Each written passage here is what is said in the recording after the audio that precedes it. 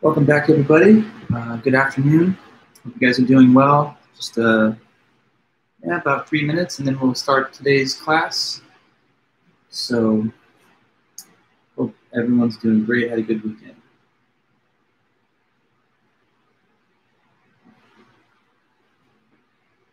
As usual, feel free to say hello, or just let me know you're here if you like. But yeah, we got 3 minutes, then we will really jump right in.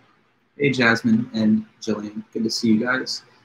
Kelly, Alex, Marissa, solid group. Good to see everybody.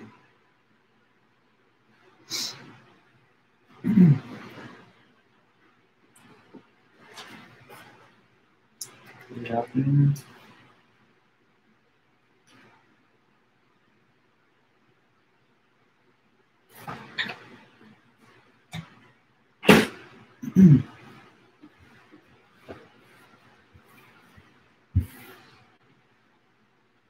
Yeah, I did get a haircut, yeah. Good afternoon, everybody. For the midterm grades, that's going to take me a little longer. The midterms is a little bit of a bigger test, and I have a lot of them from not just your class, but from one other. So you got to get me maybe to the end of this week. But I'll definitely let you know, and I'll do it without delay. Hi, everybody. Good to see you, Nick. Nice. Good to see everybody. Yeah, there's a, you asked about the haircut. There's a place in Long Beach where I live where they have like, they do really good fades, like a fade. So, I don't know. It's decent. Cats, they're sleeping. They're kind of just being lazy. So, Flavio, I could never do a backflip. Hey, Clarissa.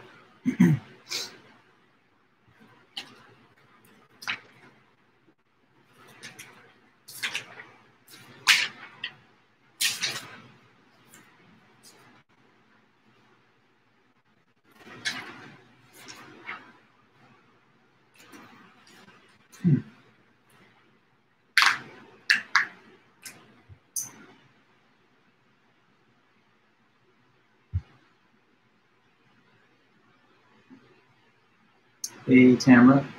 I got your message, Tamara, also, and I think I could help you out with that. Maybe you could let me know what the dates are that you need that letter. And then in the email exchange, just give me that info, and then I can put together a timeline. Hopefully it's not too imminent that it needs to happen immediately, but you'll let me know. But I'm happy to help. Okay. Great. Okay, everybody. So yeah, welcome back to class. Glad that we're all here. So let's just kind of take stock of what we've done and where we're headed next. So on Wednesday last week, everybody here took the midterm. That's great. Now that that's done, we proceed to the next chapter of the book. I'm grading the midterms. I'm going through them as quickly as I can. Maybe it will take me the larger part of this week to finish them. But as soon as I'm done, probably over the weekend, I'll notify everyone, and you can certainly check with me for your score on that, or for any of the other scores, or your grade overall in the class.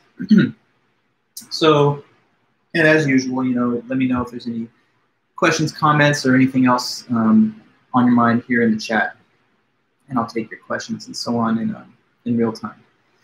Okay, so back to our textbook. The next chapter that we're going to go over is the chapter of the book that deals with fallacies. Now, what's the number of that chapter? Chapter 5. So,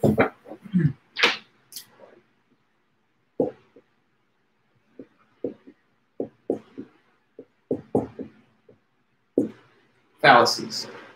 So, and it's good to see everybody there.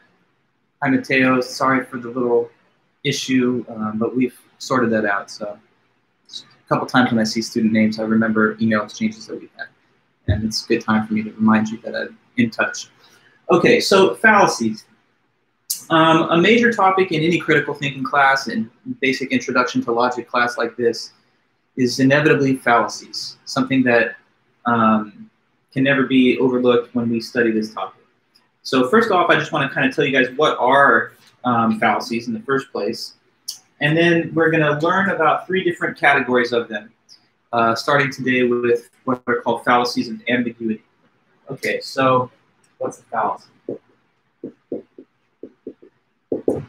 A fallacy is what happens when an argument has a logical error or a flaw, which makes the argument weak, which makes it so that the premises don't provide the proper support to the conclusion. So it is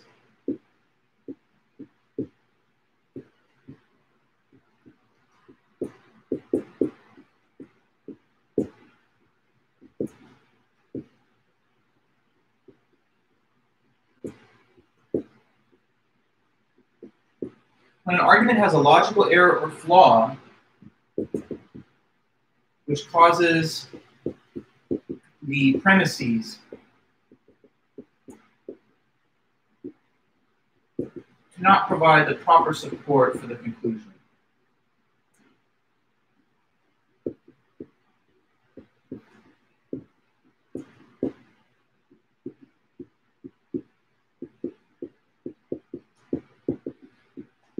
So there we just see what the idea of a fallacy is. When there's an argument that has a logical error or flaw, and due to that error or due to that flaw, it's a defective argument. So it doesn't provide the proper type of support to the conclusion of the argument. So an argument can be weak in many different ways.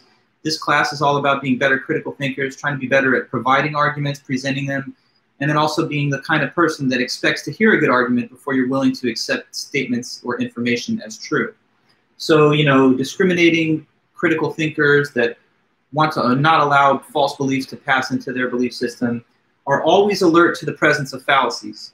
An argument with a fallacy in it is a bad argument, sometimes misleading, sometimes manipulative, and we want to be able to call out and point out when these fallacious arguments are being given.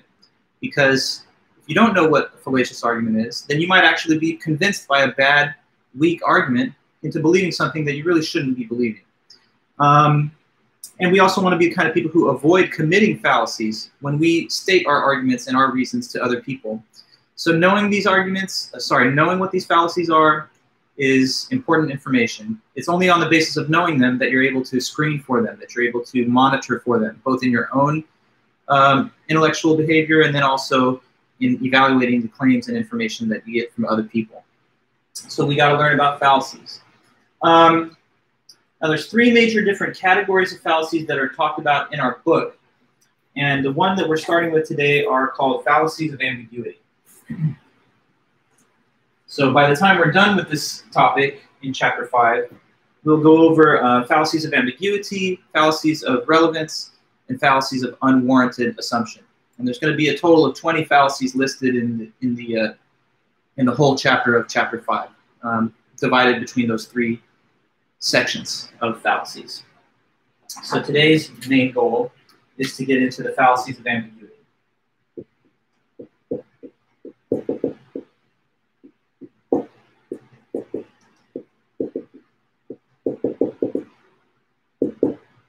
Okay, now let me first of all give you the definition of the fallacies of ambiguity. And then we'll list the particular cases after that. So, fallacy of ambiguity. These are when an argument contains ambiguous words, sloppy grammar, or a confusion between 2 closely related or similar concepts. Okay, so this isn't the one I want.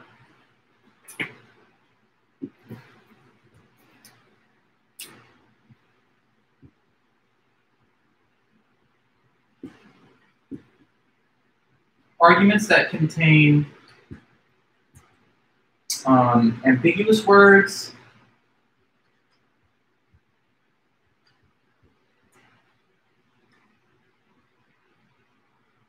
sloppy grammar,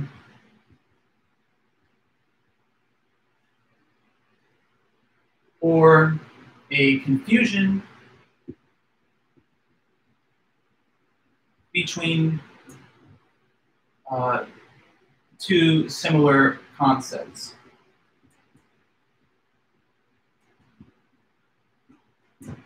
So that's what fallacies of ambiguity are as a category.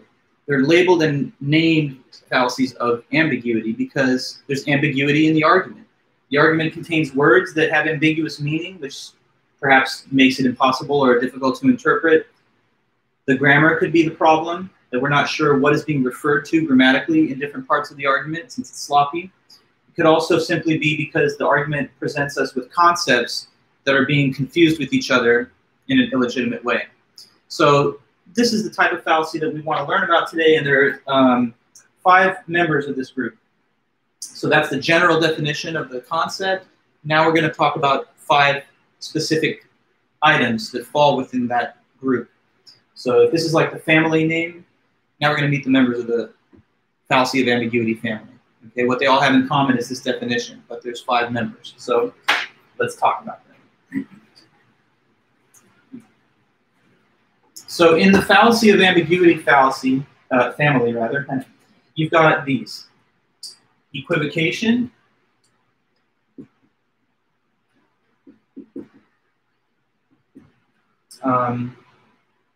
amphiboly. Oh, this isn't the best one. There we go, much better.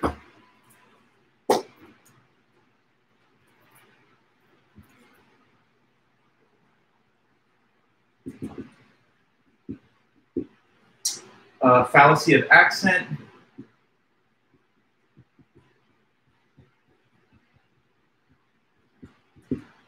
And then 2 more, which are kind of like a package deal because they're similar in the sense. There's fallacy of division and fallacy of composition.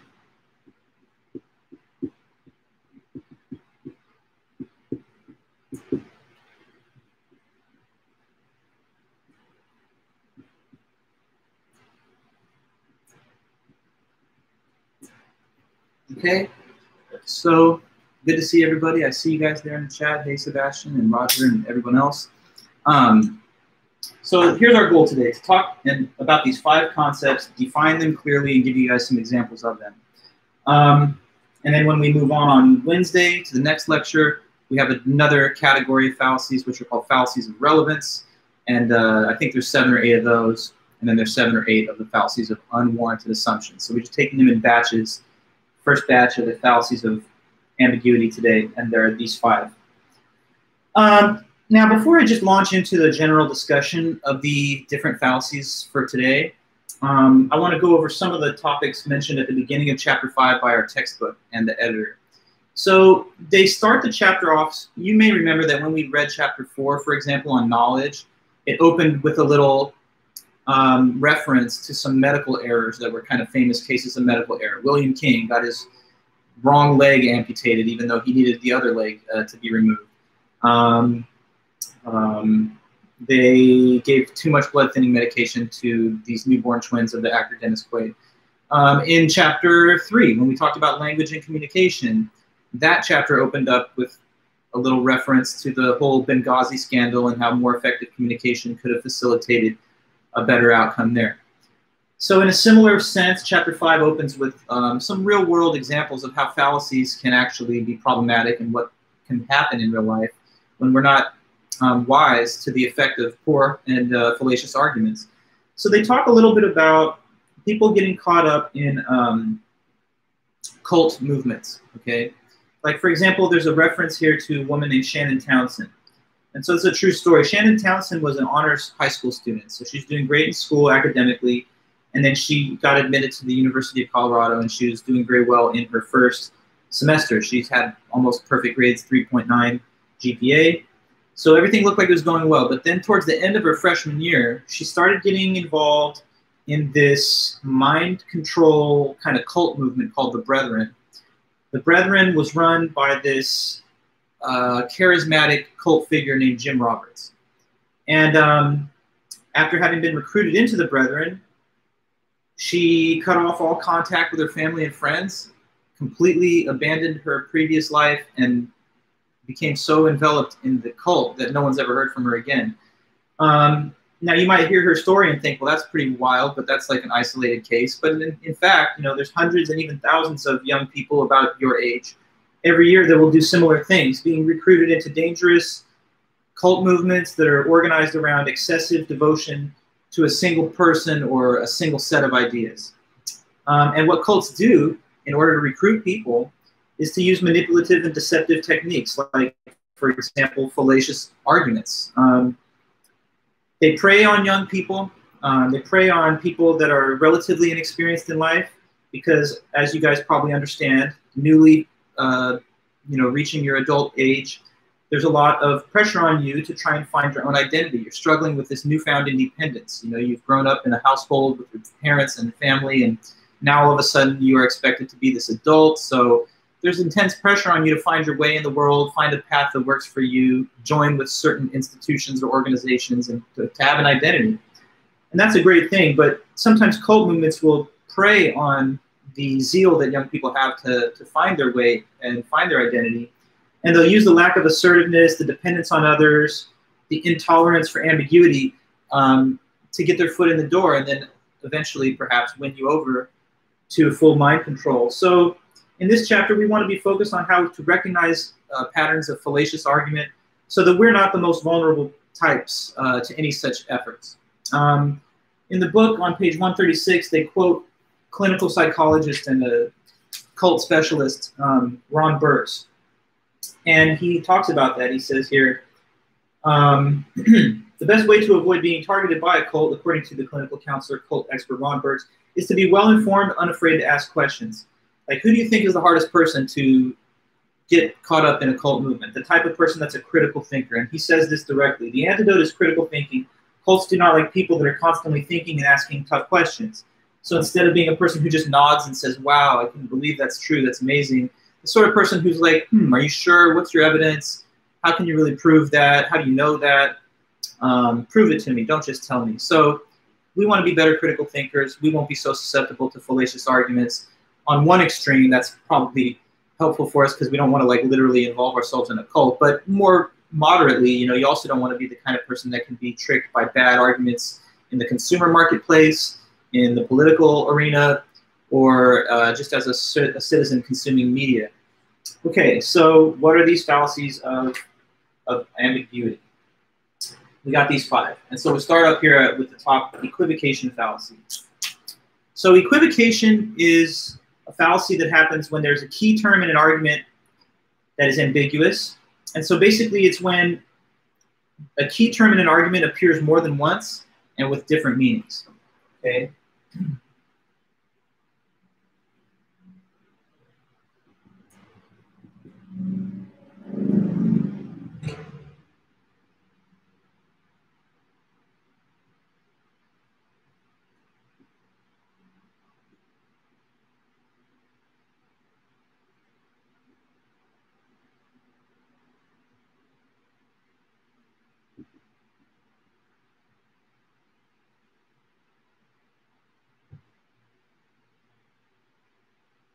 Okay. Let me erase to give some room on the board to create examples, but I did just want to list those at first so that you could have that in your notes as a reference. So equivocation is when a key term in an argument appears more than once, but the problem is that the meaning of the term switches midway through the argument. So it's like using a word twice over, but with 2 different meanings in the 2 places where it occurs. When that happens, we are equivocating on the meaning of the key term, and on the basis of that, the argument is bad. It's fallacious. It's equivocal. Let me give you an example of this that's just kind of a really straightforward example. Okay, so let's say the first premise just says that Joe is at the bank.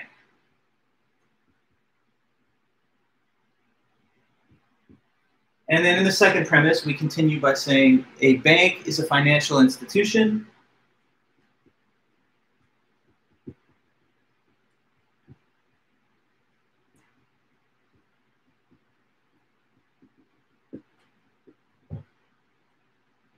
So, therefore, not too bad, right? Can you tell me what you deduce from these premises? Apparently, the conclusion looks like it should be what statement? Joe's at the bank. Bank is financial institution, so therefore, hence, thus, it follows that consequently, what's the conclusion? Let me know in the chat. He's at the bank, bank's financial institution, so what follows?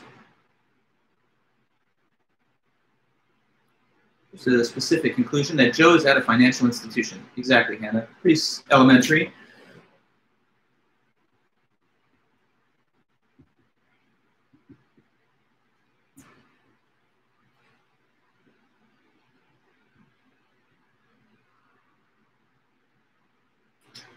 Okay, now, let's think about how this perhaps could be a case of the equivocation fallacy. Now, here's an interesting thing about words that we use all the time as human beings talking and writing. If you think about what a word means, like what it signifies or stands for, oftentimes a single word, and we've looked at this kind of when we talk about language recently, a single word can have multiple definitions. So like if you go into a standard dictionary and you look up the meaning of a word, often you're going to see a primary definition and then a couple of others as they become less primary. So I mean, if I looked up square, you know, primary definition would be like the four-sided polygon in geometry. Maybe after that it'd be like, oh, a gathering place for people, like in a quad, like a town square. Maybe there's a even further on down the list, meaning like informal slang to refer to someone as like not hip, like, oh, they're so square, whatever, the old 50s kind of slang. So a plurality of meanings are possible, even with regard to the same surface form of word with letters and sounds. It sounds like the same thing, but it doesn't mean exactly the same thing. If I say I want to square up with you or something, like I'm talking about let's fight, and so there's multiple meanings of the same word. Now here in this argument, it looks like there's a word perhaps that might be used in different ways. What do you think could be the one word, for example, that is equivocating here? Which word in the argument might be used with multiple meanings? Let's see what you think. What do you think? Bank. Good, bank. So let's think about the word bank for a minute. We erase the definition of equivocation up here. Now we're just looking at the example for a second.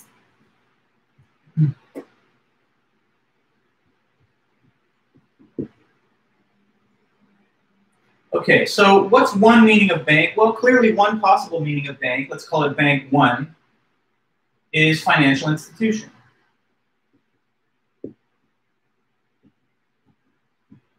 You know, like a place where you deposit money, or you ask for a loan, you know, or you withdraw from one of your accounts. That's a bank, a financial institution. But there are other meanings of the same word that don't at all refer to the financial institution sense of the word. So what's another possible meaning of bank, you know, that's not at all involving the financial institution definition? You could also have the meaning riverbank. That's a good one there. Yeah, let's do that. So let's say number 2 is riverbank, like edge of a river.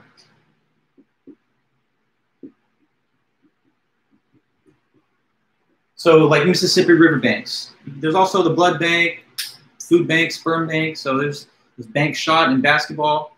But let's just limit it to these 2, just for the sake of the example. So in premise 1, suppose that we say Joe's at the bank, but what we mean by that is he's fishing out there, hanging out at the riverbanks. In the second premise, clearly this implies the first sense of the term.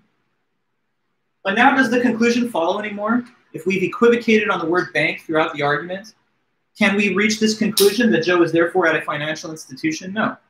Only if we had used the single word bank with the same consistent meaning throughout each premise would this conclusion follow. But as we imagine the argument to commit the fallacy of equivocation, the conclusion does not follow. We've dealt in 2 different ways with the word bank in premise 1 and 2. Okay, so that's like the kind of an example of a fallacy of equivocation that we're looking at. Now, this is a kind of cheesy argument, you know, no one's really going to probably engage in such an argument. But in real life, sometimes the equivocation fallacy can certainly trip us up and even get us into problems. Like sometimes in the sex and love class that we have here at Fullerton, I'll teach some essays on the topic of like sexual consent, which is of course a big issue nowadays with the Me Too movement and all the awareness that's been generated around that. And sometimes, you know, there are bad moral arguments that people make about whether consent was given for a sexual act. So like, consider this argument really fast.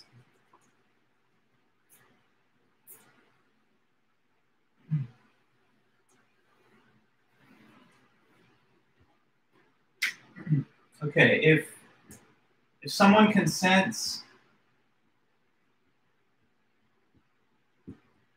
then it is permissible to have sex with them.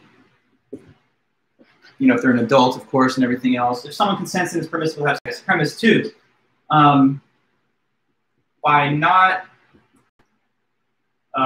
physically resisting me,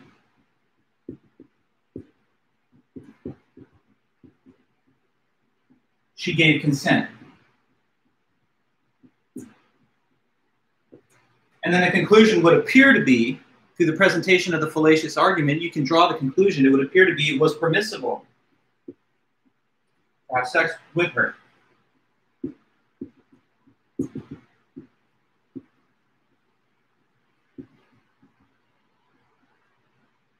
Okay, now maybe we can see a term in the argument here that could be being equivocated on. And in this case, there's obviously much more at stake and it's a more important type of argument.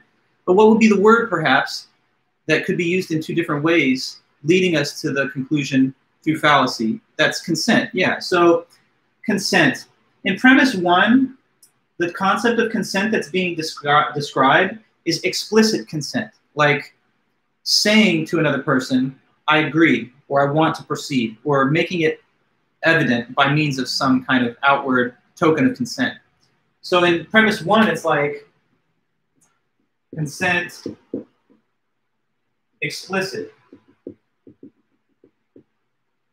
But in premise 2, it just says she didn't physically resist, so she gave consent. Consent in the second premise is a much weaker notion of consent. It's like failure to fight the person or cause an injury to the person. Now, is it possible for somebody to be so scared or whatever that they don't physically fight back, but they have not agreed by means of an affirmative act to have that intercourse? Yes. So by switching from a strict to a weak notion of consent, it looks like the conclusion follows, but we've changed the meaning throughout. So this is explicit, and this is like failure to fight. It only gives the outward appearance of being a good argument because, as it's stated, it's in the form of a valid argument. But once we look into the meaning of consent that's provided in premise 1 and 2, we see that we really can't draw the conclusion. The conclusion only follows if the same strict notion of consent is applied throughout. And in the second premise, it changes from being agreement to just not fighting the person off. Okay, so you need to be clear and aware that sometimes people make arguments and the words they're using inside are ambiguous enough that they can commit this fallacy and sometimes even have what on a first appearance looks to be, you know, a reasonable argument. Let me give you another case.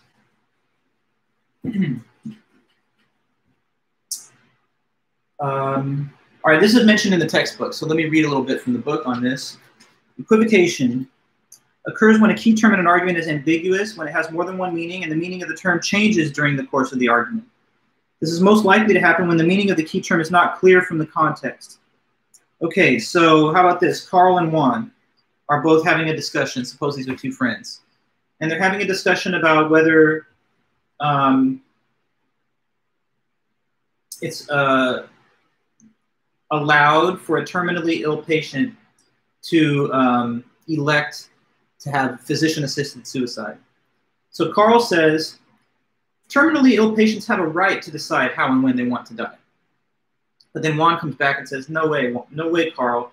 That's not true. There is no right to physician-assisted suicide in the US law. So Carl says, these patients have a right to decide. Juan says, no, they don't have any right in the law. That's not true. It looks like they're disagreeing on one point, but it might actually be because they have different understandings of which key term in this discussion. If you hear the example, what key term do you think they might be equivocating on between the two? The word right, yes, Jamie. So when Carl says patients have a right to decide how and when they want to die, he must mean that in what sense of right? Like a natural right. Like it's something that ought to be recognized and respected because it's something God-given or whatever. But when Juan says, no, there's no right to that in the law, he's using the term right not to express it in the moral sense, but in the legal sense. Like, well, there's been no right established of that kind in the law. So in a way, they're not really having the same point.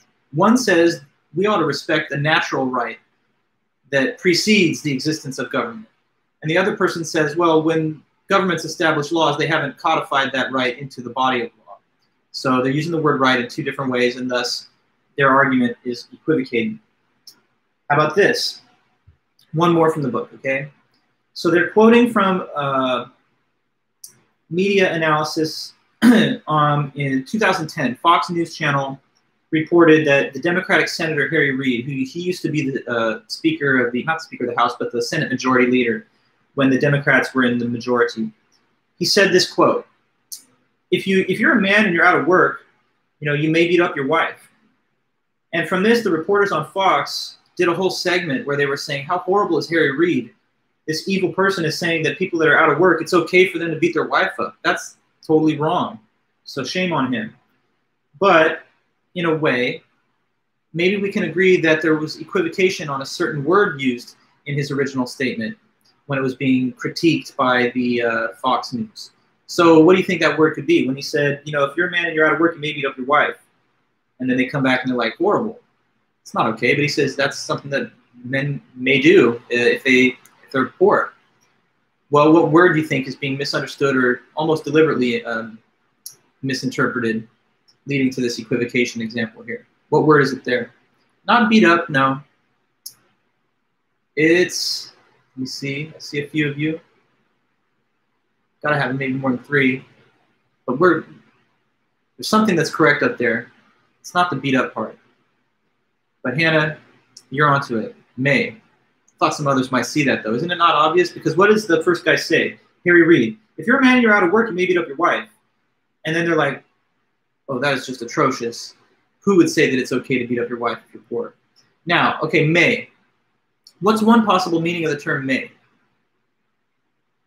Let me just see you tell me that. You've heard the word. You know it. So may. We sometimes mean what by the word may? Not talking about month. That's clever, but no, not May, not the month May. It's totally, obviously that's not being referred to in this example. So there's 3 people that said the month. Okay, but remember the example. The guy didn't talk about like April, May, June, January, whatever. He said, if you're a man and you're out of work, you may beat up your wife. Okay, so possibility is one meaning of the word. May meaning it's possible. Like it may rain tomorrow. That means that it's possible that it will rain tomorrow. Like it's something that could happen. But what's another meaning of the word may? That is what is being seized on in this critical rebuke of the senator's statement. That it's permissive, that you give permission, right? That someone's allowed to do it, right? So, you know, like this is sometimes a subject matter of like light humor. Like a little kid will say, may I use the restroom? And then like a parent or an adult will be like, I don't know, can you? Like can is another example. Can I use the restroom? I don't know, can you? Like, of course, when the child asks it, they're saying, may I be granted permission? But when someone tries to be humorous in the way they reply, they're using equivocation because they're switching the meaning of can from may I to am I even able to do it, like physically. Okay, so obviously when Harry Reid said that a man that's out of work may beat up their wife, he's just talking about the statistical incidence of that as a frequency of the general population. So like poverty has a correlation with greater rates of domestic violence, yeah? So all he was saying is that is shown if you just examine the rates at which domestic violence happens, it's likelier to happen in a household with less income. That's not saying I agree with that and that's something that's okay and fair to do. So yeah, here again we see equivocation on the word may. Sometimes we equivocate when we use relative terms. Like if we say Alex is tall and Alex's 3-year-old daughter, let me say it this way. Alex's 3-year-old daughter is tall, but Alex, the father, is not tall. So does it follow that the daughter is taller than him? Tell me. You heard the example. The daughter, the 3-year-old, she's tall. The dad is not tall. So are we saying that she's higher up than him? No. No, because the same word tall can be used in two senses. In the first case, when we say the 3-year-old is tall, we mean tall for a 3-year-old, like relative to other 3-year-olds. She's a taller, toddler or whatever. And when we say that the adult male is not tall, we're using tall but in the sense referred to in context of other normal adult males. So he's short for an adult man, not tall. She is tall for a 3-year-old child, but they can still have a variation in height where the father is taller.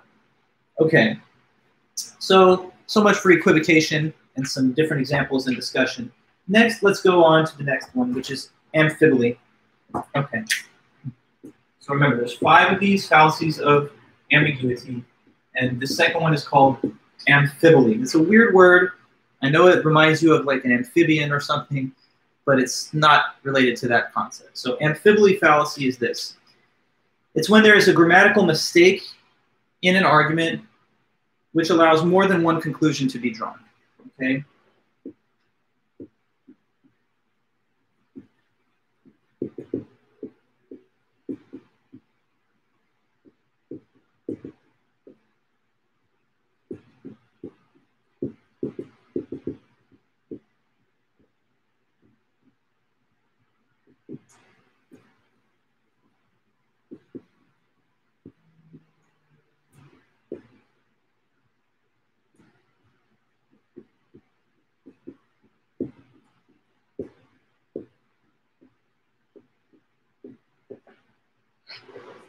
Okay. That allows for more than one conclusion to be drawn. So let's see. The example given here is, all right, so now like here's a statement. And let's see if we can see where there's a little grammatical ambiguity in it. So it says here, Terry Schiavo's mother and her husband are on opposite sides of the battle over her life. Schiavo's mother and her husband are on opposite sides of the battle over her life. So a little background. In the early 2000s, there was this woman named Terry Schiavo, and she had suffered a traumatic head injury which put her in a coma. And what the doctors were telling her family and her husband was that there was no hope for her to ever regain consciousness, and that she was merely having her life supported by these extraordinary life support machines, but that she would never be able to regain consciousness, and that they were effectively just keeping her alive as a vegetable.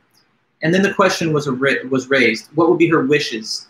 Would she want to remain suspended in living by this life support machine, or would she have a preference instead to have the life support cut off and then to peacefully pass away?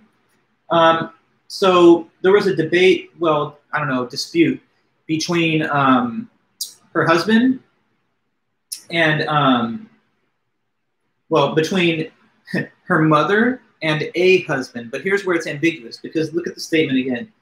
Terry Schiavo's mother and her husband are on opposite sides of the battle over her life. So what's ambiguous in that statement? We don't know which person what word refers to. Tell me which word shows a grammatical ambiguity. Again, I'll read it. Terry Schiavo's mother and her husband are on opposite sides of the battle over her life. Well, it's the word her. Yeah. Whose husband is the question? It says her. But that's ambiguous, isn't it? Because there are more than one female subject. So it could possibly be whose husband or whose husband. Tell me what are the two possible cases that this leaves ambiguous. Is it that the mother of Schiavo is in a dispute with the husband of... Give me the two possible interpretations here. Because it just says that Terry Schiavo's mom and her husband are on opposite sides of the battle over her life. So her husband could be the husband of the mother or the daughter. And it's just left completely ambiguous in the way it's written here. Now, as I'm reading it further in the text, in this statement regarding the issue of whether to remove the feeding tube from brain-damaged Terry Schiavo, the ambiguous wording makes it not clear which conclusion follows. Is it Terry Schiavo's husband or her father who is taking the opposite side? Well, in fact, Terry Schiavo's husband asked to have the feeding tube removed. Her mother and father thought she was still able to regain consciousness and insisted that the feeding tubes kept in place. So sometimes language doesn't give us enough information to disambiguate a grammatically ambiguous argument or claim. Like for another example, What if I say, Bill and Ted were hanging out and we're just having a nice conversation about his dog. Now, what's ambiguous there? What word or concept in that statement is grammatically ambiguous? His, right? Because I started by just saying that there's these two males, Bill and Ted, and they're talking about his dog. But his dog doesn't specify to whom the male pronoun refers. It could be to the first named male subject or the second. And so further clarification would be required before we would really know what was being said in that statement. Let me see here. Sometimes it's done by advertisers and marketers. They'll rely on grammatical ambiguity to drive a sale or to push a product. So the famous fragrance brand Clinique had a new scent called Happy. And in their marketing materials, they just said, wear this fragrance. Let me see it here. Wear it and be happy. Wear it and be happy. But we are really not sure what the force of and is here. Is and a conjunction, or is it a conditional? Like, is it saying that you wear it and also separate and unrelated to that, you're going to be happy? Or is it saying wearing it will cause you to be happy as a consequence? Of course, they're hoping that you interpret it the second way. But if you came back to them like a year later saying, I bought your fragrance, I wore it, and I had some of the saddest moments of my life, so didn't that count as false advertising? They would rely on the ambiguity in the original statement to say, well, you know, it wasn't clear that that's what we really meant. Sometimes it's done for humorous effect, this fallacy of amphiboly. So they talk about a piece of dialogue from an old comedy film called Spy Hard. And one piece of dialogue says this. So the agent says, sir, we've intercepted a very disturbing satellite transmission from our listening post on the Rock of Gibraltar. The director says, what is it? And the agent replies, oh, well, it's this really big rock sticking out of the water off the south coast of Spain. Now, this is a humorous exchange because it started with the agent reporting that we've intercepted a disturbing satellite transmission from our listening post on the Rock of Gibraltar. When the director asks, what is it? His question, what is it, could be interpreted as a question about, well, what's the content of the transmission that you intercepted? Or it could be a question about the location where the transmission was intercepted from, namely the Rock of Gibraltar. The most straightforward interpretation would be what's in the transmission. But for humorous effect, the misinterpretation is implied, and that is that it's asking about what is the Rock of Gibraltar. That's referred to by the question, what's it? Okay, so just make sure that you try to be as clear as possible when you talk, speak, and write. Sometimes you have to be willing to ask for clarification from other people when they say something and you can't parse exactly what they meant. So to avoid falling prey to the fallacy of amphiboly, sometimes it's good to ask for a restatement of the original claim or argument. Sometimes you may need to ask the person to rephrase parts of it so that we eliminate any confusion about what was intended. Okay, so that's amphiboly, a second fallacy of ambiguity. Now we move to the next, which is fallacy of accent.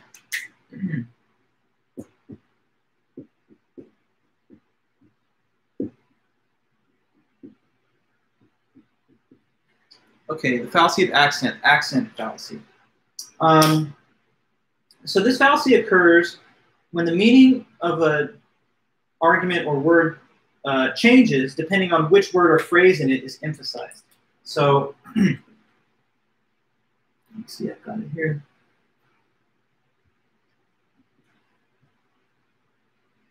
Let me just say when. Okay.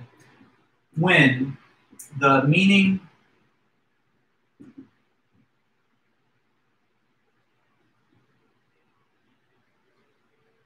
of an argument changes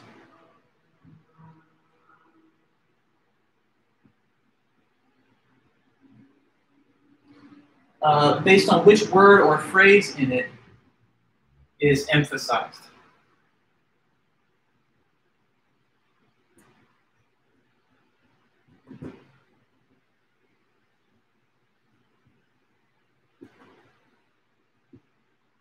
Okay.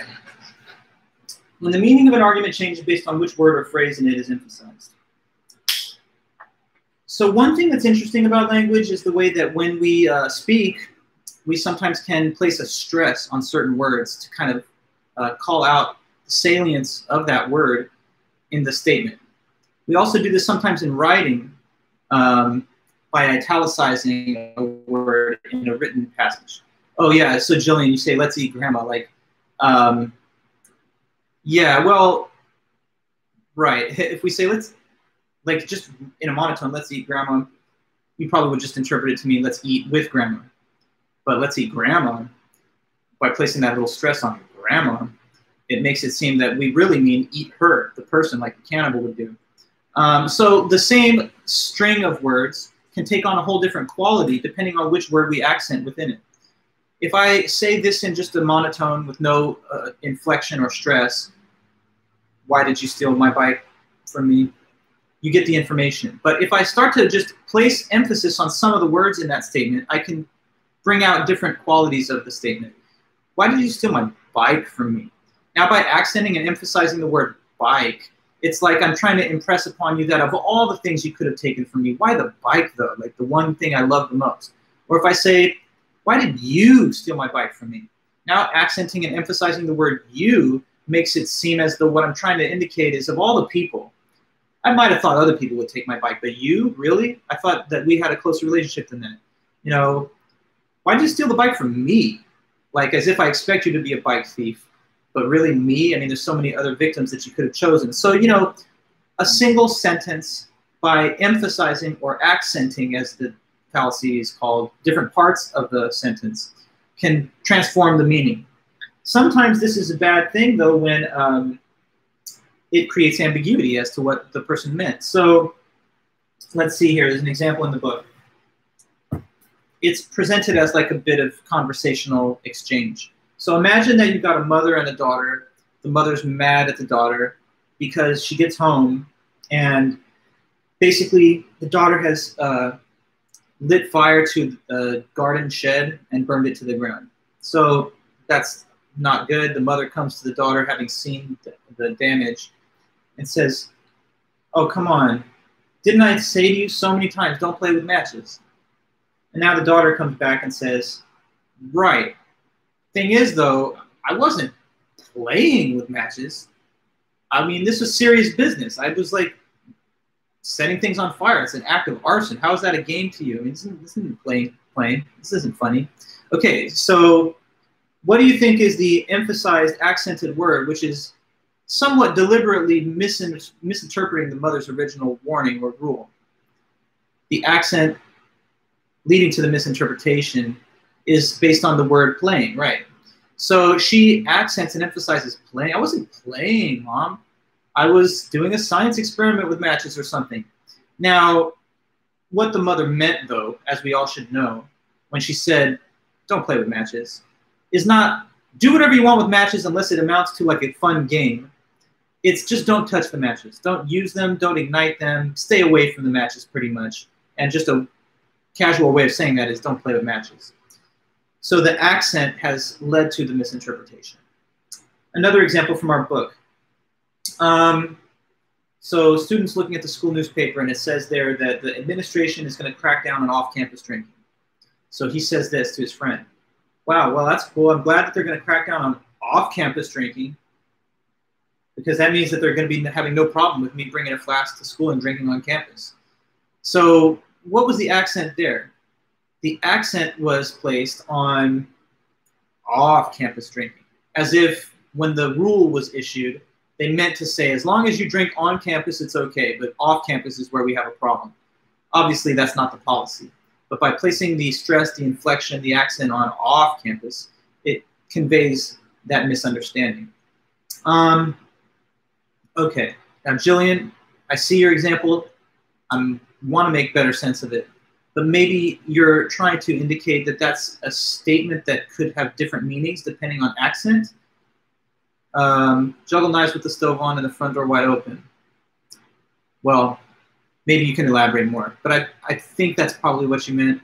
It would take me a moment, though, to kind of catch up to speed and start playing with the accents there. Juggle knives with the stove on and the front door wide open. I don't know, though, if that's going to lead to many misinterpretations. okay, what you say here. It's like when the parents tell you not to play with knives, or, okay, I got you. Perfect, yes, exactly. That's the real force of the statement, correct. And the misinterpretation is effective through the act of the accenting. Here's another case, okay? While we're on the whole thing of like parents and children, right, and rules that parents give their kids. Parent sees the child hanging out with a friend, but they don't like this friend. They think that it's like a troublemaker, bad influence. I don't know. I always thought that was kind of not nice, though, growing up, because aren't we all just kids? I mean, if you're going to say I'm friends with people that are bad kids, what are you saying? These are children. I mean, how bad could they be? Anyway, though, back to what I was saying. So they say, I don't want that kid in this house anymore. It's like, oh, Mom, come on, we're friends. I'm sorry. No, it's not going to happen. Let me just make it clear to you. Starting today, I don't ever want them to come through the front door of this house again. Okay? And where do you think this is leading? Okay, so like a week later, Mom comes home, the friend is there in the room with her child. Starts scolding the child. What are you doing? How much clearer do I have to be? I thought I told you what? And then the child says, yes, Mom, I know what you said. What you said was, what do you think? See if you catch wind of what I'm implying here. Because she said, I don't ever want this guy to come through the front door of this house again. But he's back in the house. So what is the child's response when the mom starts scolding them because they violated the rule? The child says, I know what you said, Mom. The reason they're here is because, why? Really? No? Nothing? Okay. Don't come in the front door, but they came in from any other door. Exactly. You're like, yeah, so what you literally said was you don't ever want them to come through the front door again. And so I heard you. That's why they crawled in through the window. I mean, you said don't let them in through the front door. Yeah, so now we're emphasizing accenting front door as if the mom's statement was intended to mean let them in any which way, just not through the front door entrance. Clearly, that's not what the mom's statement implied. Through the force of this accent, it's been taken out of context. Okay, now some of these are just silly, fun and games, and that's fine. But, you know, there can also be cases where misinterpreting a statement due to the force of an accented word or phrase can have bigger consequences.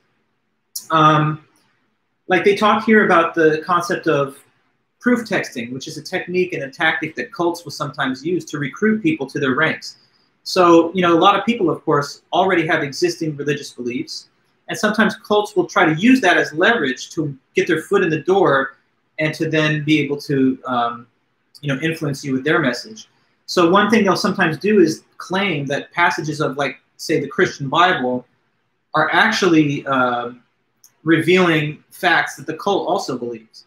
So, for example, in Luke 14:33, it says, whosoever of you that forsaketh not all that he hath, he cannot be my disciple. And so Jim Roberts from the Brethren, trying to recruit new people, would say, this is the reason that you have to abandon all your friends and family and just join the Brethren, because it says right there in the Bible, read it, it says, whosoever of you that forsaketh not all that he hath. What do you think that means? If you don't forsake everything that you have, then you're not going to enter the kingdom of heaven. That means you got to join the Brethren and cut ties with your family and your social circle.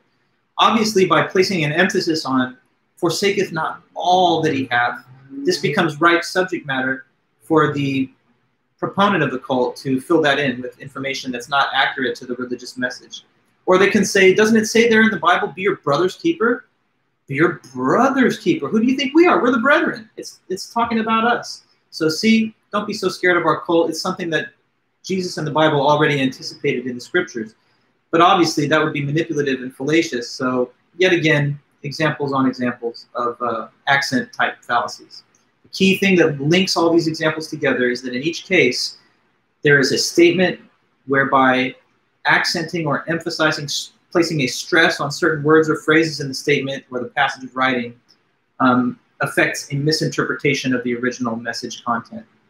That's something that can happen all the time, so that's the accent fallacy. Okay, now two more for today anyway. And these two are kind of like a package deal in a way because they're very much similar except in two opposite directions. So here, let me tell you what they are. There is the composition and the division fallacy. So start with fallacy of division.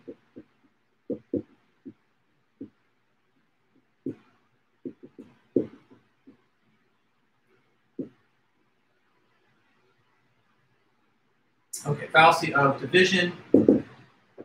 Here's what that is. It is a situation where you erroneously infer from the characteristics of a whole group to characteristics about a member of the group. Okay, so when you falsely assume or imply that just because a group has a certain feature, that every member of the group does too. Okay.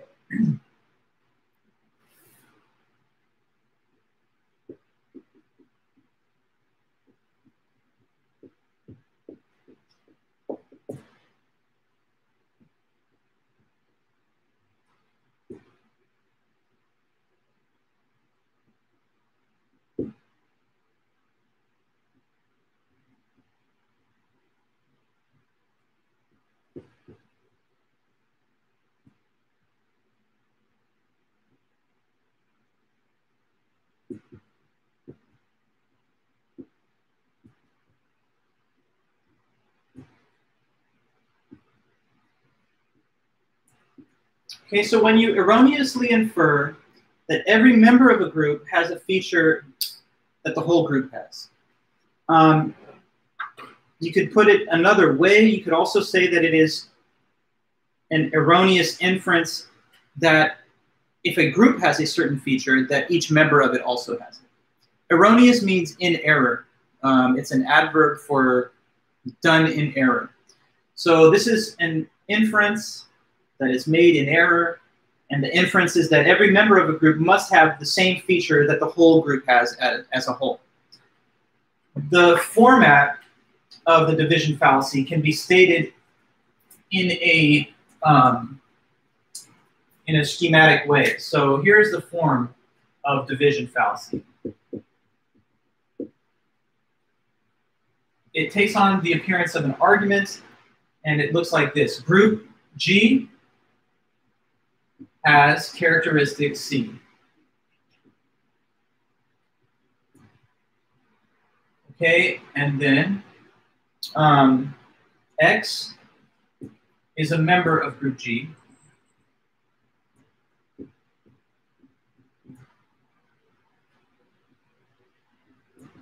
So the conclusion that follows would appear to be that X, the individual, has that characteristic C.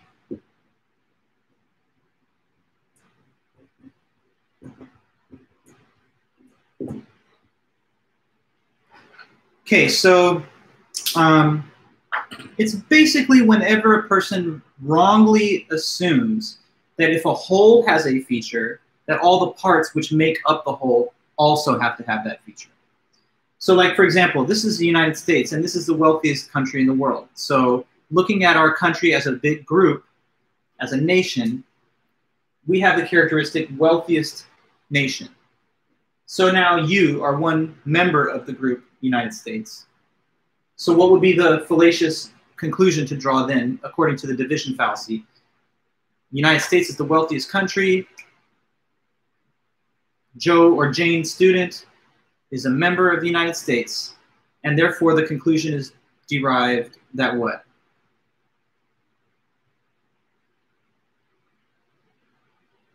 You follow me, right? Just let's see what you have.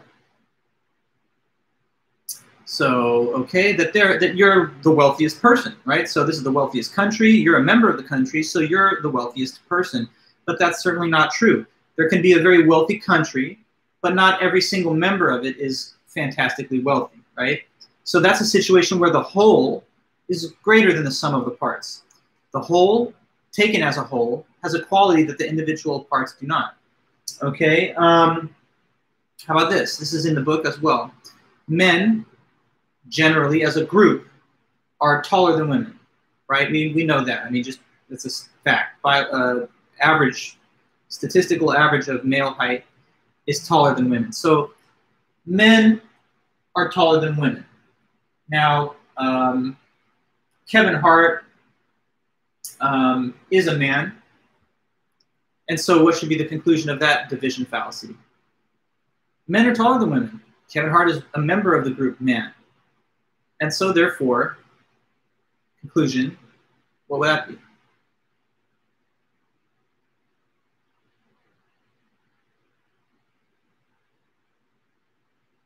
That he's taller than the average woman, exactly. But, you know, I guess I could have picked an even shorter person, Danny DeVito or somebody. That's actually in the textbook. Danny DeVito is the example. But you understand that just because men overall are taller than women doesn't mean that every single member of the group male is that way. Okay, so yet again, a division fallacy. The hotel is small. Room 101 is one of the rooms of the hotel, so room 101 is small.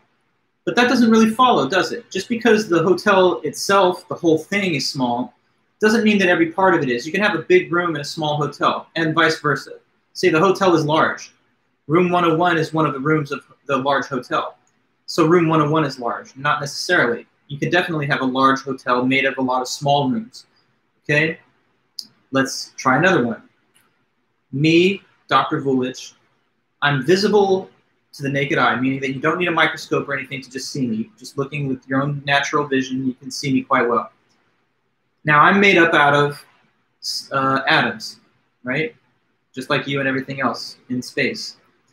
So Vulich is visible to the naked eye, and here's an atom taken out of his body, so it's a member of the group of atoms that form the body. If I'm visible to the naked eye, and this atom, X, is an atom of me, should we draw the conclusion that the atom is visible to the naked eye? No. Composed together, all of the little atoms form one macroscopic object that can easily be seen. But the whole has a feature that we don't see in every individual part. Namely, it's large enough, formed as a whole, to see by the eye. But the parts, the minuscule, infinitesimal parts, need a microscope, an electron microscope, to be seen. Okay? We can talk about athletic performance, too. Let's see. The Los Angeles Lakers are the best team in basketball right now. They just won the championship yesterday. Go Lakers, right? Now, who's a member of the Los Angeles Lakers that's not a very good player? Anybody got a view about that? I mean, well, there's J.R. Smith. He didn't really get much time, did he, throughout the playoffs? I don't know any NBA fans. He's a legendary three-point shooter. But Kuzma, Danny Green, yeah, they kind of blew the game 5, didn't they? I don't know. I think Danny Green might be the one that's a little bit of a weaker link than Kuzma. Kuzma has his moments. So let's just talk about Danny Green. So the Lakers are the best team in the NBA. Danny Green is a member of the Lakers, so he's one of the best players in the NBA. Does that really follow? No. You see, you can have a team that's a great team considered as a collective, but that does not mean that each single individual that's a member of the team is the same as the team described as a unit. Okay, so that's division fallacy. Caruso greater than MJ? Wow, okay. Yeah, well, I'm not the biggest MJ fanboy like a lot of people. I think LeBron's the greatest, but, you know, we've all got opinions on basketball, I guess. So anyway, yeah, so that's a division fallacy.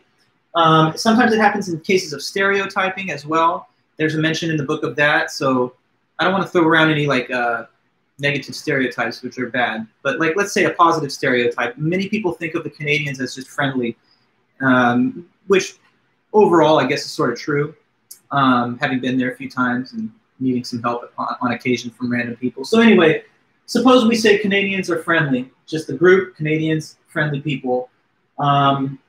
Derek is from Ottawa, so Derek is friendly. We don't know necessarily in every single case that a randomly selected member of a population with a reputation for being friendly or something else is the same way. So those are all division fallacies, guys. Now, if you can understand that, composition is going to be pretty easy also, because it's just the same, just switching it around, okay? Honestly, I don't want to disrespect Caruso with the headband and all that. He's got a lot of flair, but you know what I mean? I guess you need to have role players. Anyways, composition fallacy.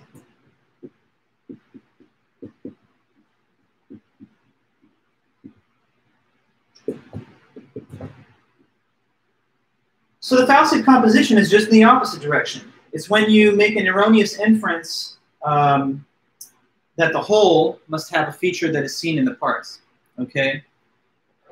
So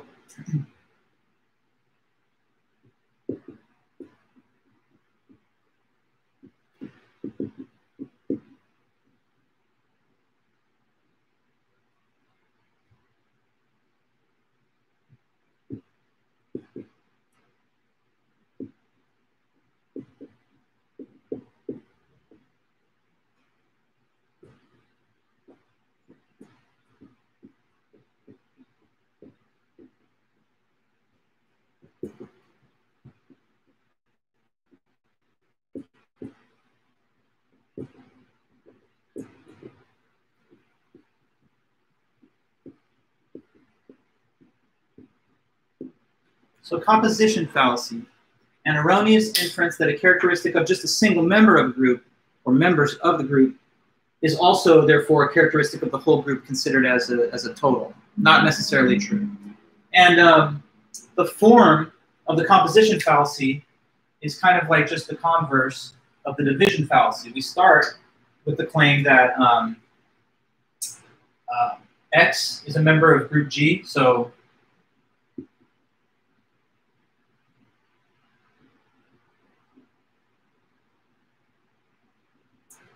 X is a member of group G, X has characteristic C,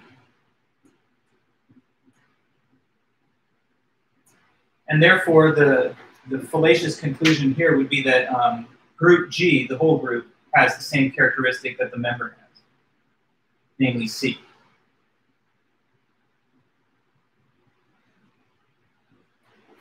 Okay, so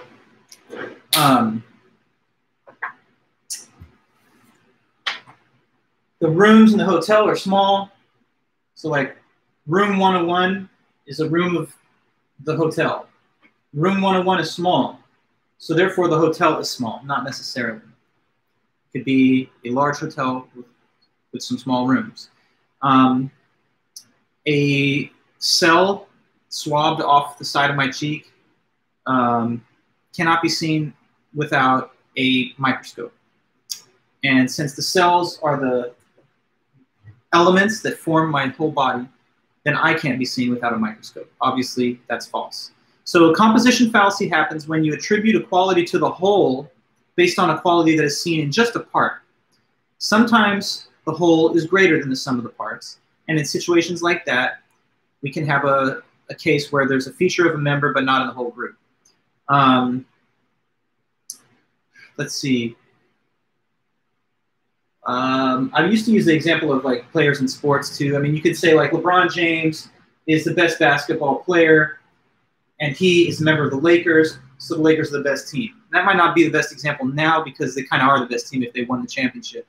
But maybe take that last year in Cleveland when they were getting destroyed by the Warriors in the finals. You know, there's still a reasonable argument that he was the most talented player on the planet, but that didn't make his team the best team necessarily, and they certainly weren't, I guess, right there. Yeah. How about this? Sodium and chloride are extremely unstable just as elements individually. So that must mean that sodium chloride, the combination of the two, is very unstable. But that's just definitely false. NaCl, sodium chloride, is the scientific name for table salt. And salt is a staple of all of our diets, so it's certainly not something that's extremely dangerous, unstable, or explosive. But the two component parts of it, without the supplementation of the other, actually are by themselves. Let's see, other examples. Yeah, so like, say that there's a member of a group that has a feature that's not seen in the whole group overall. Colin Kaepernick is all about social justice. Colin Kaepernick plays for the San Francisco 49ers. I mean, I don't think he plays for anybody right now, but he used to. And then you could have said, oh, so the 49ers as a group are all about promoting social justice, but not necessarily. I think that he was kind of waived in a way and blacklisted from the league for his political stance, even though it was kind of a righteous stance, and it seems like a lot of the country's moved in his direction since then. So composition fallacies all around. Can you think of another case? Let me get one from you guys while we're all here together really fast. Oh, is Kuz better than Barkley? Oh, different day, different discussion, but Barkley was MVP, you know, round mound, rebound. He was great at rebounding, and he had his prime. Did make the NBA Finals that 1 year, and he was, you know, the leader of the team. But I'm not the biggest fan of old Charles. But yeah, go ahead. A composition fallacy example. So it's easy enough. Just plug into the points here. So okay. Oh, a specific tourist. That would be a good one. Yeah. So stereotyping can proceed from this. There was this American, and he was so rude and nasty. So Americans are just rude people. That would be a good example for sure. And you could also, I guess, Jillian, run it in that same kind of way, talking about the stereotype of a whole group based on experiences with the couple.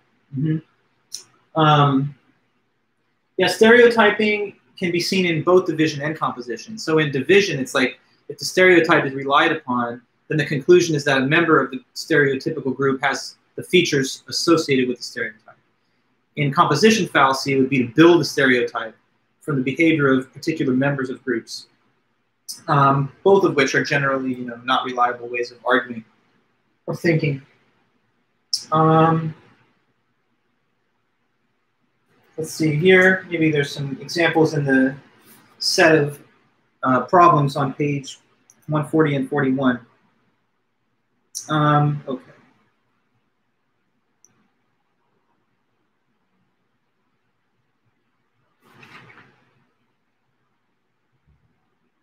You're a bad person because you're a bad student. I mean, so that would be equivocation on the word bad, using moral badness as something that's ambiguous between moral badness and like academic performance, good and badness. Okay, here we go. The sign on the door says no animals allowed. I guess we'll have to find another place for lunch since we're humans, and humans are clearly animals. So you could think of this as perhaps equivocation on the term animal, or perhaps accent fallacy I could accept if it's like no animals allowed. Okay, so if humans are animals, by means of the accent changing the force of the posted sign. Okay. The black rhino is heading towards extinction. So the black rhinos at the Cincinnati Zoo must be heading towards extinction. What is that one? The black rhino species is going extinct. So the rhinos at the zoo must be going extinct. What's that? Got 5 options. Is it equivocation, amphibole, accent, composition, or division? It's division, exactly, because it starts off with a feature of the whole category of the species. The species at large is going extinct. But that doesn't mean that like one member of the species that's being protected in a zoo is itself going extinct. Extinction is a property of a group, not of an individual member of the group. Okay, how about this? God created man in his own image, but you're a woman. Therefore, you aren't created in God's image. This could be equivocation on which word man. Because what are multiple meanings of the word man? Well, one meaning of man, in the sort of old-timey way of using it, I don't know if this is the most current trend anymore, but people would just refer to humanity, the human race, as man, like mankind. But then people also, of course, use man as a reference to, the gender, the biological gender of male or whatever. So God created man in his own image, but your woman is interpreting the word man on only one of its possible interpretations and could be, of course, equivocated. Okay. The people of Liechtenstein have the highest personal income of people anywhere in the world. Therefore, Liechtenstein is the richest nation in the world. That would be a composition fallacy. Because just because the individual citizens have all this wealth doesn't mean that there's like basically enough of them for them to amount to a country with that as having the status of wealthiest country in the world. Of course, if you know anything about world geography, Liechtenstein is very small, but it's a small country of very rich people. So you can have a lot of rich people in a small country, and since the limitations of size and space, it's not going to be like the wealthiest country in the world. Okay.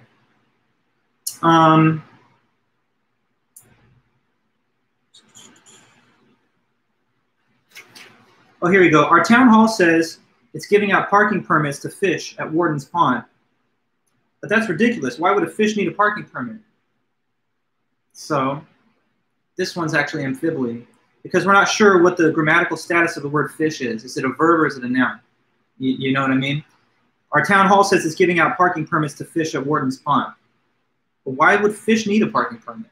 So the mistaken humorous second sentence proceeds from the grammatical ambiguity about the term fish as it's given in the original posted sign, or in the original message contained in the first sentence. When the grammatical category of the word, or what its referent is the ambiguous thing, then that's amphibole. When it's the meaning of the word that's ambiguous, then that's equivocation. Okay, how about this one? One more. My parents used to get into arguments all the time and they ended up getting divorced. Critical thinking teaches people how to make arguments. Therefore, if you want a happy marriage, do not take a class in critical thinking. What do you think that could be? What do you think that could be?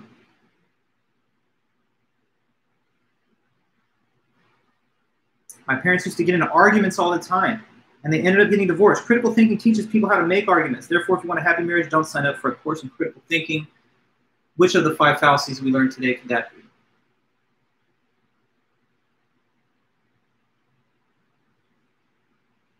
Oh, are dad jokes fallacies of accent, Miguel? Interesting question. I got to think more about the genre of jokes that those are. Sebastian, no, it's not division. No, it's a different one. So you got 4 more options. It's also not composition. No, it's neither of those. Listen to it. My parents used to get into arguments all the time, and they ended up getting divorced. Critical thinking teaches people how to make arguments. So therefore, if you want a happy marriage, don't sign up for a class in critical thinking. It is equivocation, yes. Good, Hannah. Why? On what word? There's a key word that animates that whole passage, and it's the word that's being equivocated on, and it's which one? This ties back into an early discussion that we had on the first day of class, so I kind of wanted to go over that one last time before we end right now. It is equivocation, but on which word do you think?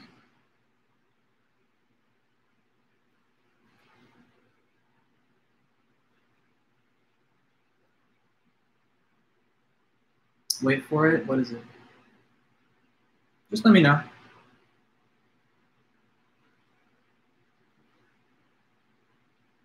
You have the answer, but not the reason. You have to have the reason if you give the answer. Otherwise, what is it, a guess? I'll say it again. My parents used to get into arguments all the time, and they ended up getting divorced. Critical thinking teaches people how to make arguments. Therefore, if you want a happy marriage, don't sign up for a class in critical thinking. Equivocation on the word argument, yes. So what's one meaning of the word argument? Well, one meaning of the word, unfortunately, the one that seems to have seeped most into popular consciousness, is the negative connotation. Arguments, you know, angry, harsh, yelling, and making fun of people and getting offended. Fighting, yeah. But argument in the logical sense, which is in fact its true sense, is just to present a claim and defend it with reasons, to have premises that lead to a conclusion. So yes, critical thinking teaches you how to make debate type arguments that are like just logical arguments based on evidence. When the person says my parents got into arguments and got divorced, they're just referring to like fighting and so on, yelling and getting nasty with each other. So another lesson in what arguments really are. Okay, now Jocelyn, do we have a homework assignment coming up soon? Yes, but not just yet. I'm going to continue grading a little more, and I think the next homework is not going to be due for at least over a week. And it's not, the next homework assignment has to do with the next batch of fallacies that we're going to learn on Wednesday. So I couldn't really assign it until after the Wednesday lesson. After the next meeting, though, I'll give you guys instructions on it, and it'll be due in about a week or so. Okay? So thanks, everyone, again. We had a good meeting, I think. Like I told you, I'm continuing to work through the midterms, but the other 2 things are graded, and so I'll let you know when the midterms are done. It'll just be a couple of more days. All right, then, guys. Have a great day, then, and take it easy. I'll see you back in 48 hours or so. All right. Bye-bye.